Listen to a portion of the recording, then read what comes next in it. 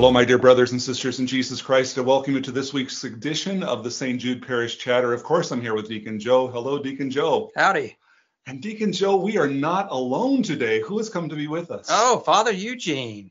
Father Eugene, would you like to say hello to everybody today? Hello, dear friends of Jesus. Good afternoon. Father Eugene will be with us at all of our masses here at St. Jude this weekend. We're doing the Mission Cooperative Program, and Father Eugene comes from Cameroon. So he's come a long ways in order to be with us. And Deacon Joe, you've traveled somewhat internationally too. Do you have any stories you could tell us about what it's like to travel a long ways across the world? Well, it's pretty cool. I mean, I've been to Italy a couple of times, been to Belize. I've been to Hawaii, which is the opposite way, still in the United States, but still a long way. So sometimes I'm amazed at the misconceptions people have, both that I have about the country I'm going to, but how they have about us. I have one quick story. I met some Canadians in Hawaii, and they found out we were from Texas and asked us if we had an oil well in the backyard. I can relate to having misconceptions about people. I for my 40th birthday, I was able to fly through Dubai. And I had the misconception that Dubai was going to be a scary place for a priest to go to because, not every place in the world is real receptive to receiving Catholic priests. And I thought Dubai would be one of those. And I arrived in Dubai and saw priests and sisters walking around in habits and their clerics. And that kind of surprised me. I was also surprised to see that there were very little things to be afraid of in Dubai. So I'm a little embarrassed to have to tell that story, that I had such a misconception about the experience of life in Dubai. How about you, Father Eugene? Tell us about your experiences of traveling internationally. Wow, it's amazing, Father, to hear you and your own witnessing. I'm surprised they didn't ask they didn't tell Deacon Joe that he had a gun. Yeah. I had my 6-shooter on me. Coming from Texas, even me just visiting here in Texas, when I visit other parts of the United States, and I say I'm living in Texas for the time being, they say, hey, have you been able to acquire a gun? So there are even those conceptions that we may call misconceptions, even in the United States of America, about other states. How about the conceptions of Cameroon? What do people in the United States often think about people who live in Cameroon, Father? The first thing I realized years ago when I first visited in the United States was that everyone I tried to invite to come visit with me in Africa, the first thing they thought or they expressed was about lions and then snakes. Yeah, and that's what they have in their mind. It's like you come out in Africa in the morning, the first thing you see is a lion. And it dawned on me that in Africa, especially the little children, all they think about America is money. It's like money walks the streets in America, just as Americans think lions walk the streets in Africa.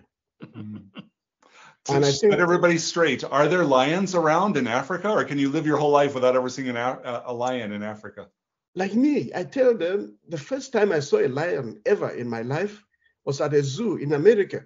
That's pretty good. Not in Africa. And my father died at the age of 88 and he never saw a lion. My mom is 86. She has never seen a lion. So I'm the only one in my family who has seen a lion.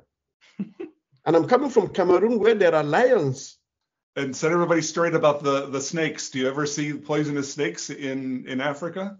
Yeah, I've had an experience because we do a lot of hiking. As priests, you walk sometimes very long distances. I've been used to doing 8 hours, and sometimes I've slept on a snake.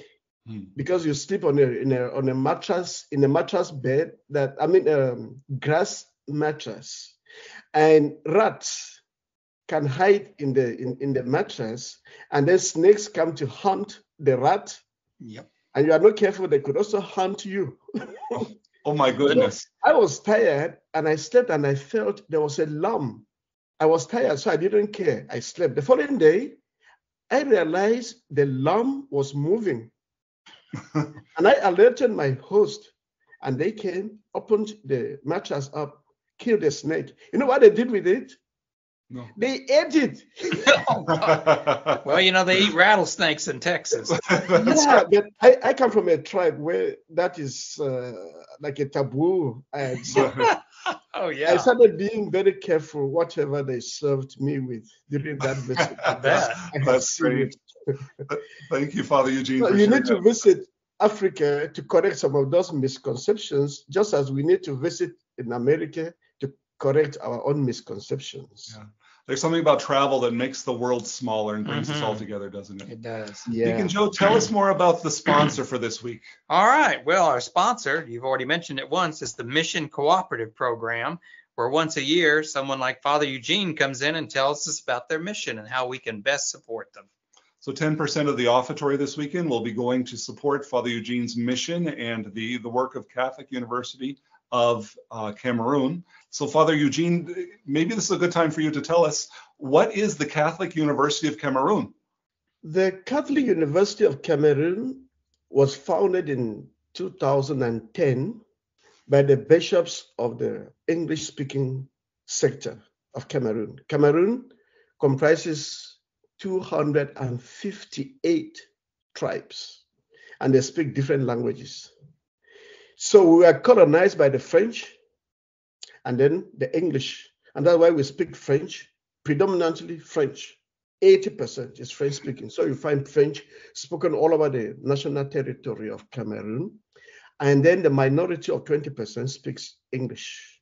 That's about 8 million. Cameroon is about 32 million people. And it was at first a German colony. After the First World War, when the Germans were ousted, the country was split into two between the French and the English. And the English ruled their own part as part of Nigeria, which was their territory for the United Kingdom. And in 1960, the French-speaking part of Cameroon gained independence from France. And Nigeria gained independence from the United Kingdom. Then there was this little portion that was now English-speaking, neither belonging to Nigeria nor to Cameroon. So they considered it too small to be an independent country, which was the mistake then. So they asked them if they would like to remain in Nigeria or go back to Cameroon. After the referendum, they voted to go back to Cameroon, the southern part. The northern went to Nigeria. But since 1960, the marriage has not worked. Yeah, and in 2016, there have been really, when you visit Cameroon, you find there's marginalization of the English-speaking part, the minority, because the predominantly French government wanted sort of to assimilate, the French policy of assimilation, to assimilate these people rather than they had come together as a federation. Within time, the federation was scraped off and Cameroon became the United Republic. Then later on became the Republic, and the idea of the Federal Republic of Cameroon disappeared. And these two people have different systems of education and of the law. So they come together with common law and civil law. These two do not match. In one part, you are guilty before you prove yourself guilty. In another part, you are not guilty until you prove. So these two come together, difficult to live as a country. The education system is different.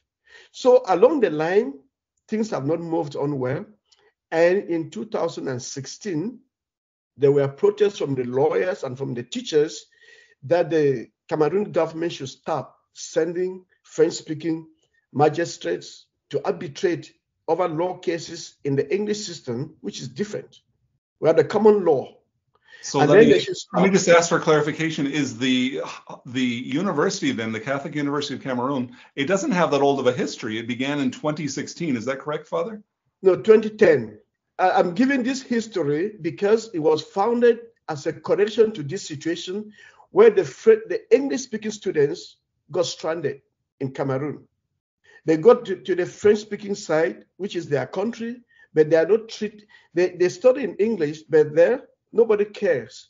They teach them in French, and they find difficulty studying in higher education in the country. A good number started going to Nigeria and getting out of the country. So every time we produce students from high school, they have to get out of the country if they are going to continue with their education. So the bishops sat together and said, we have to help this. So they founded the Catholic University of Cameroon to attend to the English-speaking students in their own country. How many students do you have at the university there? Presently, we have 1,028 students. 1,028 students. And how did you become associated with the students, Father? How did you come to know the Catholic University of Cameroon? The English-speaking sector of Cameroon comprises 5 dioceses. And my diocese of Kumbo, is one of those 5 dioceses. And all these dioceses, they contribute priests to the Catholic University. So they own the university, the bishops. They do the same for the major seminary that takes care of the formation of priests for this ecclesiastical province. So I was one of those contributed from the Diocese of Kumbo to the Catholic University. And how many years ago was that you began the assignment of going from the diocese to work at the university? Unfortunately, it was the year the war started. Oh, wow. And I'm here actually because I was shot on the neck. No kidding. How is your neck today, Father? It healed very fast. I was shot on the 10th of February, 2022.